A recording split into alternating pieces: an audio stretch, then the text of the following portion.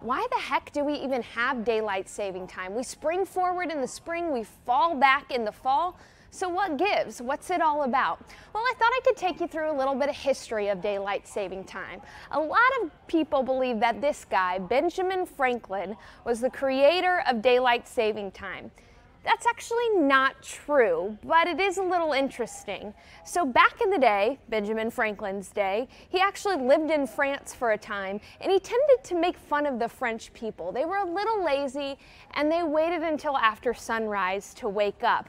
Benjamin Franklin proposed an idea that during sunlight, if you set the clocks back an hour, you wouldn't actually have to worry too much about lighting candles, and people would wake up earlier. Again, it was pretty much a joke, but this joke kind of got people's minds turning, and in the early 1900s, when people really relied on coal and wood fire for energy, people started to think a little bit more about this. If they were up during the daylight, they wouldn't have to use as much coal and as much fire to help with lighting places or keeping things warm.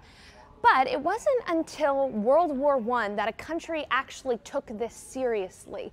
First, Germany initiated daylight saving time, and in order to keep up with the clocks, so did Europe and the United States in World War I. And still to this day, the United States uses daylight saving time.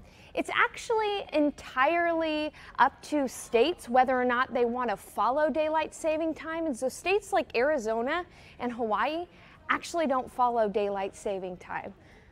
Who knows? Maybe one day all of the states around the United States won't follow daylight saving time. It is becoming a little bit less useful because we really don't run on coal too much anymore, and we really don't save as much energy anymore with daylight saving time.